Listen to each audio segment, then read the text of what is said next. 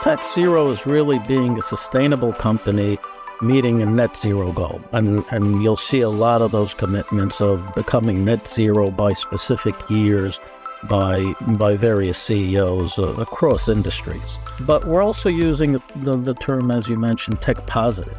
And that's really to define how technology can be used as a lever for the whole organization to reach its net zero, and not just to reach net zero, but to have a positive overall impact, driving business growth and accelerating innovation. Because we can't stay still. No one wants to stay stagnant. We're all trying to create a better future. Welcome back to another episode of the Tech Talks Daily podcast. I'm your host, Neil C. Hughes, and we're going to try and unravel the complexities of technology and translate them into a language everyone can understand. And today, we're diving into the incredibly timely and important topic, sustainability in the tech sector. And we have a luminary to guide us through it today. His name is Motti Finkelstein, and he's at Intel's Corporate Vice President of Digital Transformation. And he's here to share his insights from Intel's latest groundbreaking research survey that involved more than 2,000 top executives around the world. And we're going to discuss the concept of the sustainable CTO and why it's rapidly becoming a pivotal role in driving sustainability goals within organisations. But enough from me. Buckle up and hold on tight, because no matter where you are in the world, I'm going to beam your ears all the way to New Jersey, where you can join me and today's guest in conversation. So a massive warm welcome to the show. Can you tell everyone listening a little about who you are and what you do? So my name is Motti Finkelstein, and I'm responsible for IT, or as they say, internal IT at Intel. I'm the CVP and Chief Digital Transformation Officer at Intel, and that's my area of focus. Oh, it's a pleasure to have you on the podcast. One of the things that put you on my radar was when I recently read that Intel had released a survey spotlighting data that outlines the importance of a sustainable CTO. So can you tell me a little bit more about that and explain how Intel defines a sustainable CTO and why this role is important to meeting sustainability demands across the entire industry? Because I think it's something we're all hearing more about now, especially with ESG scores, etc. You know, I look at it as part of the evolution of CTOs and some CIOs in different organizations. It's termed a little differently. There was always a desire to be sustainable. Sustainability was always one of the priorities, but wasn't, let's say, as high up as it probably should have been. Many components within sustainability, you know, how do we save money in certain areas, increase utilization, decrease power consumption, and so on, have been more, you know, historically as an optimization effort and not necessarily a sustainability effort. Now, as we mature and as the industry understands some of the impact, as well as if you take a look at how much power and how much compute things require now, and how much more automation and more, technology is needed to do certain things, sustainability has become one of the more important and most important priorities within an organization in general. You can see many CEOs having various pledges on sustainability, and it also brought to the forefront the need for a sustainable CTO, because that is kind of the intersect of how business gets delivered, with technology being integrated at that crossroad of technology, sustainability, and business delivery. And the research also highlighted that one of the big challenges amongst sustainability, knowledge and innovation was that 76% of leaders actually find it difficult to combine green IT solutions with increased computing performance, and 72% have identified a knowledge gap when it comes to sustainable IT practices. So I've got to ask, how are you at Intel addressing some of these challenges, both within your organisation and externally too? there's going to be a lot of work that has to be done, because this is not just about skill set. It's about both understanding the technical environment, understanding the business needs, as well as understanding what options are available. And I can take a look at, both Intel and what's happening externally. If I take a look at Intel, I'm sure you're aware that, in the designing of things at Intel, we're designing both in the processors, how do we optimize power and performance? But if you take a look also at IT, we're taking an incredibly close look at how data centers are consuming power, how workloads are running. There are different capabilities today with various workloads. Are machines sitting idle, or is the code that's running on them optimized? Historically, we may not have looked at, specificity of code. As long as it ran and it gave the right results, that was great, right? Because it achieved the deliverable. But now we want a little extra. We want that, are we coding in a sustainable and optimized fashion? Are we making sure that environments that we have are running in the most optimal fashion and sustainable fashion? There are various measures to do that as well. So it is a journey, and it will require some modifications and a different view of various things. And that's why people are still struggling, because there's no common footprint and roadmap for that. Many companies, and Intel, one of them, is very focused on how to deliver that sustainability. We're focused on improving and having best-in-class PUE metrics. We're focused on optimizing code. We're also focused on how we deliver products to end customers that will have better power performance ratios. So all of that is that journey of sustainability that is happening both at Intel and as we see with some of our partners across the board. And in recent weeks on this podcast, I think we spoke to Jenny Barovian about how Intel is leading the charge for sustainable 5G. I think we also had Daryl Adams on about inclusive technology design at Intel. So I know how important this stuff is to you guys. And again, if we go back to that research for a moment, according to that research, I think there was 82% of senior IT leaders believe in aligning technology and sustainability strategies. So can you share a little more about why sustainable design is so important, and equally how Intel is leveraging technology to reach your own sustainability goals too? That comes back to that notion of sustainability is incredibly important, but you have to understand the business and the technology and align the goals of the company. And what you're seeing here is really, like I said, CEOs making very bold commitments on sustainability, CTOs really required to have the requirement to understand what the business needs to deliver. And again, when I think of what's happening at Intel, we take an incredibly close look at what digital requirements there are. How do we get that coded in there efficiently? How do we take a look at what we're running today? And how do we make sure that is optimized in a way to leverage the capabilities that exist today? Some of the architectures and technology, as I'm sure all the listeners are aware of, have changed over the last decade. We looked at things differently. We do things more parallel. We do things in potentially different geos.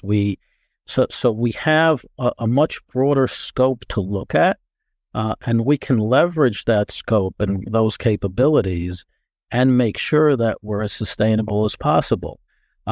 We can also take a look at where power comes from. Is it green power or not? So all those capabilities together, but first and foremost, understanding what the business deliverables and how best to optimize those business deliverables in a sustainable fashion. That is kind of that intersect and crossroad that the sustainable CTO has to deliver in a company in the most efficient, sustainable manner. Things today have become very complex. We have various AI requirements, and we try to do new things. They require a lot of compute capabilities, and that requires power. How do we use better efficiency cores, less power cores? How do we make sure what is needed when it's needed? There are many industries that some of the power they need is only for a very limited amount of time, even throughout the year, and things are staying running throughout. So all those views, and that's the main reason why, as you said, the research is saying that 82% of senior IT leaders believe in aligning technology and sustainability strategies. Not only is it a requirement for the planet, if you think about it, it's and Pat said this in a vision this year. He said, his granddaughter was asking him what he's doing for the planet, when she grows up. This is something that this is not about necessarily. It's always good to save money on power, but it's also good to save the planet, or much more important to save the planet. And on this Daily Tech podcast, I always try and demystify some of those big buzzwords that business leaders might keep hearing on a regular basis. So with that in mind, can I ask you to share a little bit more about what you mean by tech zero and tech positive? Because these phrases keep appearing at the moment. So can you tell me about that, and also how they support this shift towards a more sustainable ecosystem? Sure. So tech zero is really being a sustainable company meeting a net zero goal. And you'll see a lot of those commitments of becoming net zero by specific years by various CEOs across industries. But we're also using the term, as you mentioned, tech positive. And that's really to define how technology can be used as a lever for the whole organization to reach its net zero, and not just to reach net zero, but to have a positive overall impact, driving business growth and accelerating innovation. Because we can't stay still. No one wants to stay stagnant. We're all trying to create a better future, more innovative future, more capabilities, more business prospects, and improvement for, whatever industry we're in. So the tech zero is kind of step one. Tech positive becomes step two, with understanding the business and really achieving all the new goals with a tech positive. I foresee that this is going to be a journey. Maybe afterwards we'll have tech positive plus and tech positive plus, or whatever the term will be at the time. But again, this is going to be a journey. We have to reach certain levels. Just like when people go to school, they have to. Usually people have to pass first grade or elementary school before high school and college and so on. And another big stat is 79% of IT leaders are aiming to become sustainability leaders within their organization. So a question I've got to ask is, what attributes or skills are there that are considered key to this role in this emerging and evolving landscape? Is there anything that particularly stands out? Is it different from what those traditional skills were? Skills in general are all about education, and education. Specific education comes with prioritization. So now that we said sustainability is taking a much higher priority, we have to make sure that both the CTOs and CTOs are getting educated themselves, as well as making sure staff, developers, infrastructure people, etc., are getting more developed, more educated in that space. And that's really the skills. The skills are the understanding of what can be done, what needs to be measured, how it can be measured, what are the incentives that people need and they need to follow in order to achieve better sustainability goals. For example, and I think I may have mentioned this before, how do we architect new applications? How do we code new applications? What type of performance cores, infrastructure they end up using? Are we using various things? Are they powered on all the time? Are they powered, only when we need them? How can we keep them on, but only leverage and still use some of the items? And if you want to go beyond that, is what power sources are we using for specific environments? So all these items are really things that we're taking a close look at Intel and of course across the industry, as well as trying to understand what are those real good metrics. So I mentioned earlier, PU. So I can say, hey, we achieved in specific grid environment an amazing PUE of 1.06, which is truly amazing and industry breaking. But, is that the only good metric? Is that one of the metrics? What makes sense? And those incentives are also very important. Do we start giving developers potentially carbon credits instead of money? So there are all these thoughts and conversations across the industry in order to really mature this environment. So that understanding and the skills to understand and the knowledge all around sustainability is really what's required for the sustainable role, and it's still evolving. And the report also indicated that 84% of CEOs and CSOs see CTOs as pivotal when driving sustainability in organizations. So how do you see this evolving over the next decade, particularly with the rising importance of ESG metrics? I appreciate it is a big question because it only took 8 months for ChatGPT to completely change everything. So 10 years is a long time. But how do you see things evolving? Well, let's think about some interesting, things we see in the industry. We see CIOs and CTOs much more involved in businesses. We actually recently saw some CIOs and CTOs become CEOs. Things are much more interconnected today than they've ever been before.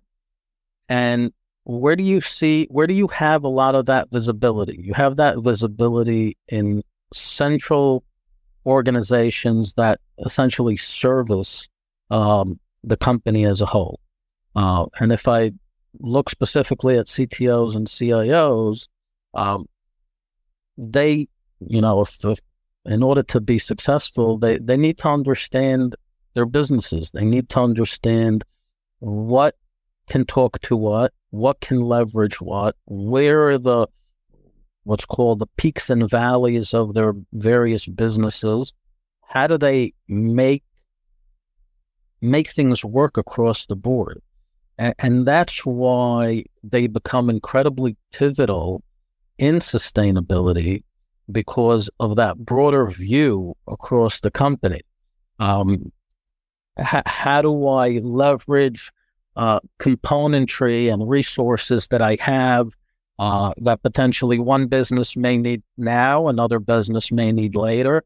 It's that understanding that can really be incredibly helpful in making a company much more sustainable. And, with the rising importance of ESG metrics, that's one of the keys to success, actually, not just for us, but mainly for future generations it's becoming really critical for.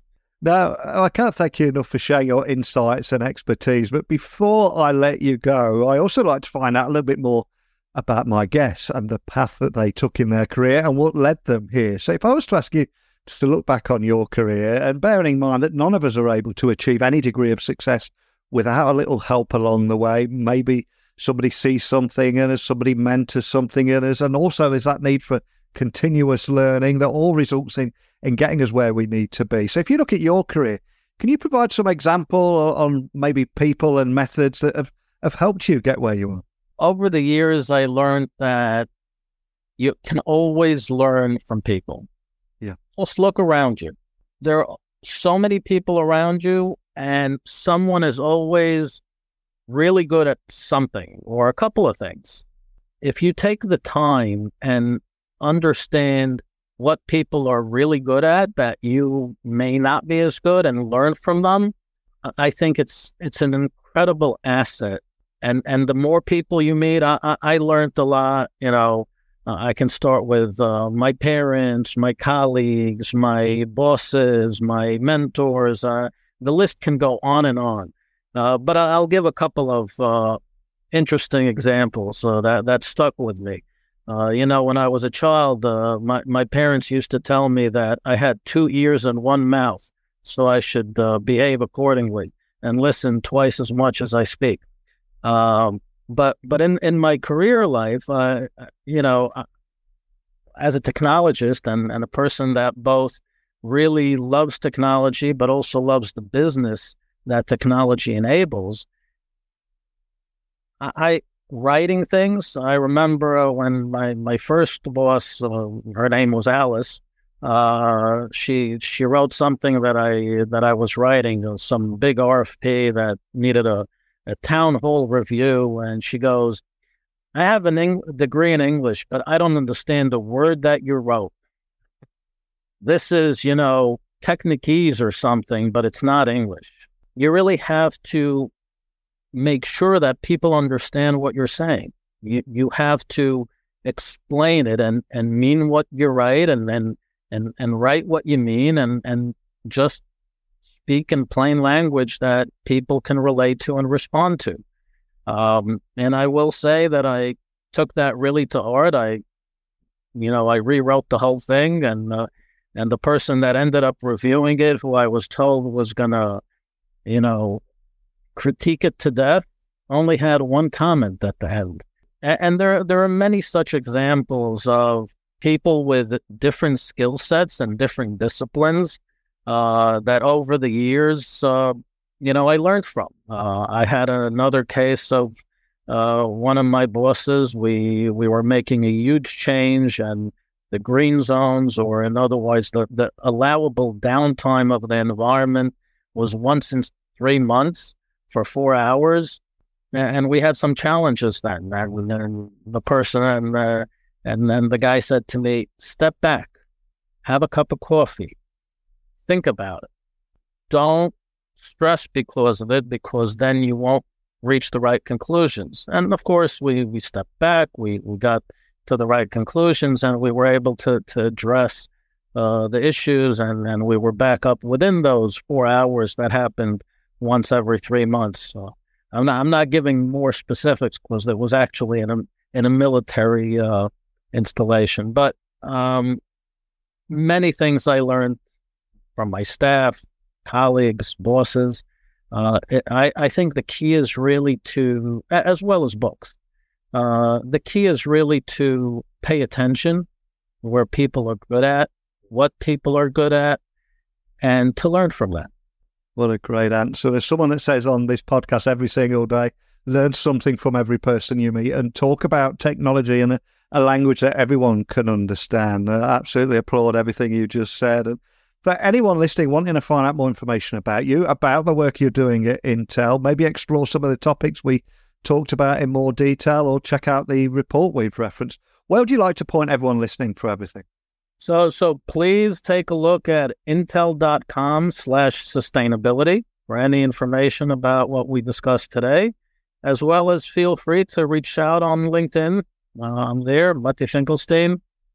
Be glad to connect. Well, again, a huge thank you for coming on, for spotlighting the key challenges and opportunities throughout this transition to net zero goals. It's a big topic at the moment. And there's so many different challenges and some great stats in that survey. So I do ask people to check it out. I will post a link to that too. But more than anything, just thank you for your time today. I really appreciate it. Thank you, Neil.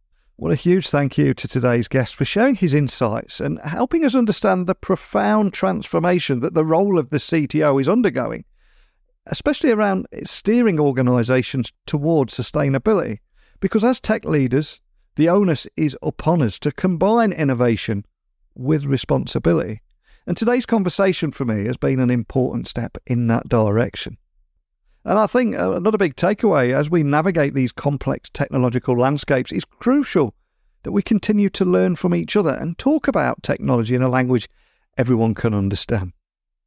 But I'd love to hear your thoughts on anything we discussed today. Anything you want to add to the conversation, send me an email, send me a direct message. And if you'd like to ask a question or come on the podcast, you can do all that too. And my door is open to each and every one of you. Just send me an email, techblogwriter@outlook.com. If you'd like to connect with me on social channels, LinkedIn, Twitter, Instagram, @Neil C. Hughes. I do have a number of conferences coming up that I'll be attending, from VMware to Web Summit. So if you're attending any of these, send me a direct message. Let's meet, have a coffee, have a beer. It'd be great to meet some of you face to face. But that's it today. So thank you for listening as always. And until next time, don't be a stranger.